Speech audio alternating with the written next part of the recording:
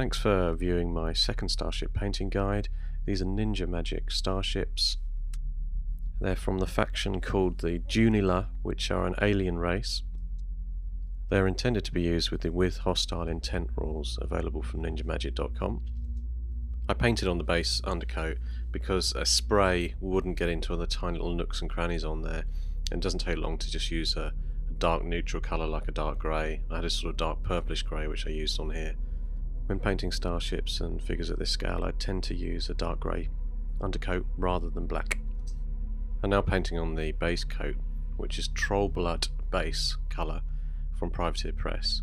It's thinned down with the Privateer Press mixing medium as well, P3 mixing medium, which along with some water means it goes on very thin, very lightly, and you can see there it needs kind of a couple of coats really to get it on really smoothly. I'm painting 3 ships at once here, so you'll see me jumping between the 3 different models as I paint.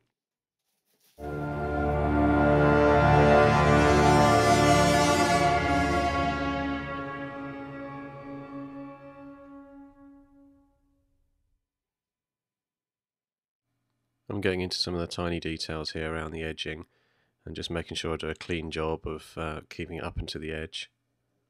I'm using a bit of a fat brush there, that's probably a 3 or a 4, but it comes down to quite a nice point. That paint's going on a little too thin there, so probably need to thicken that up.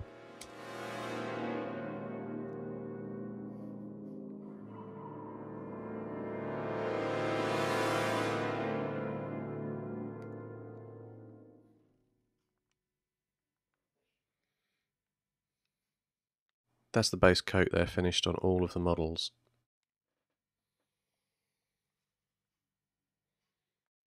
This is the Privateer Press P3 mixing medium being dropped onto the wet palette. Drop. And once that's done, I'll mix in with the darker shade and the Troll Blood base to make a sort of a tone for the shaded areas on the figures. So you can see here I'm just going into any recesses, any darkened areas around the edges of those back plates, just with that darker colour. I'm not being too tidy because I'm going to tidy up afterwards by using the base colour again to sharpen up the edges. Underneath the ships I'm never too worried about really. You're not going to see those very much when you're gaming, but I do sort of tend to put a darker shade down there anyway.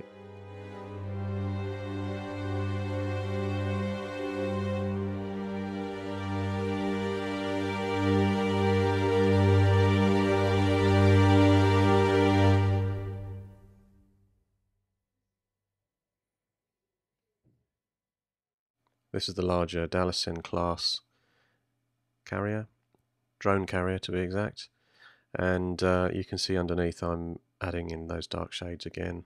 It's going on really thin because I've used a lot of the P3 mixing medium, which means it goes on almost like a wash in there. So you can make a few mistakes again, doesn't matter too much because it's on so thin.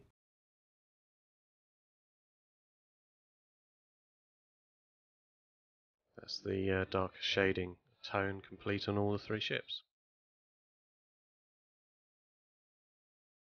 This is me just going back over with the Troll Blood base again, really just to tidy up. So it's the same tone again, but just making sure that I go neatly into any of those corners where I've put the dark shade. It just blends it in a bit.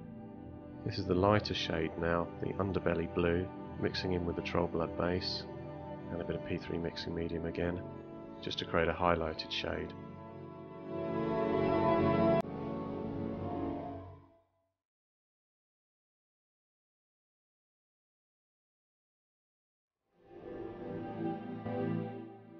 So this is your traditional panelling work where you go up to the edges and use the lighter shade just along the rim there.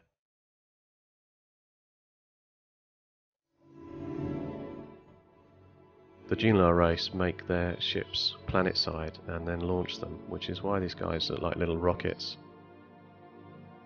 I think the detailing is superb on the engine components.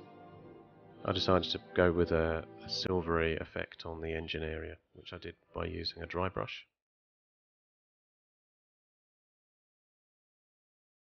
I dry brushed on the Privateer Press cold steel, which is done by just simply using quite a large brush, quite a dry one, and then rubbing off most of the paint on a bit of tissue before you then dry brush onto those engine components.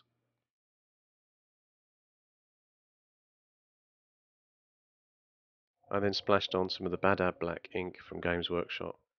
It just does a nice job of toning down the silver and gets into all the recesses.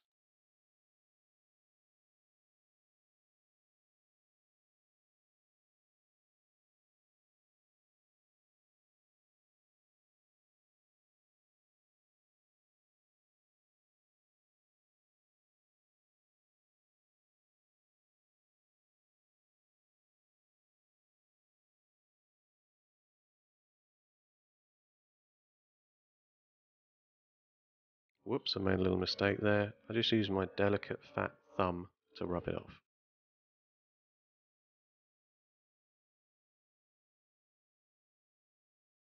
And then once that Badab black is dried, I just use the silver again to do a very light dry brush. It just picks out the details again.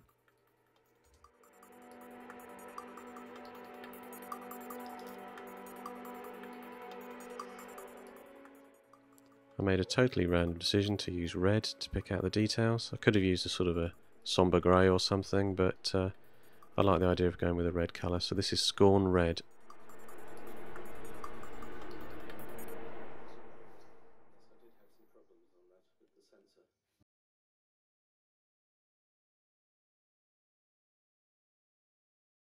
Once the Scorn Red is dry and complete on every ship, I use some of the Griffin sepia from Games Workshop just to wash over all the red areas, which just gives them a bit of depth of colour and shade.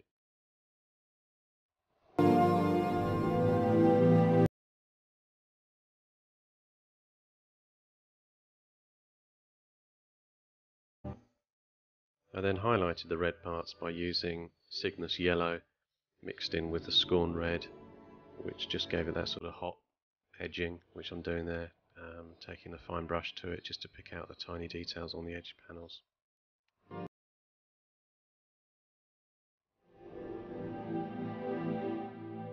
Just on the larger Dalasin class interception carrier, I've used Signar Blue base on these extra detail areas on the top of the ship.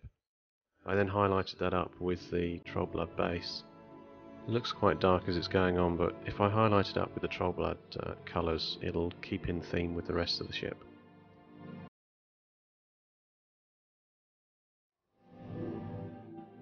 I'm into the final stages where I'm just picking out some of the interior details.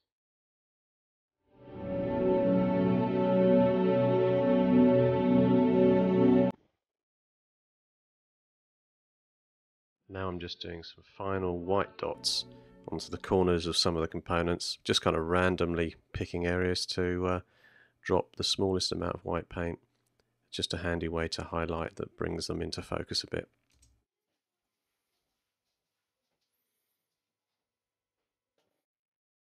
I use the Villaggio acrylic based matte varnish, massive brush, quite wet, and then just sort of splash it all over. You can see here as it goes on quite sort of glossy, but it does dry matte, and I normally do about 3 coats of that. Once dry, that's the painting done, and these are just some still photos of the various paint stages, which you can pause and view at your leisure.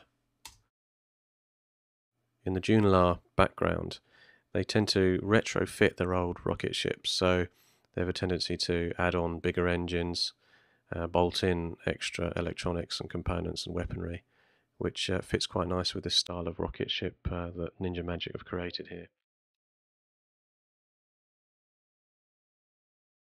The larger ship, which is the Dalasin drone carrier, is intended to be launched planet-side, rocket-style, burn into orbit and launch the ISM-90 drone fighters in planetary defense.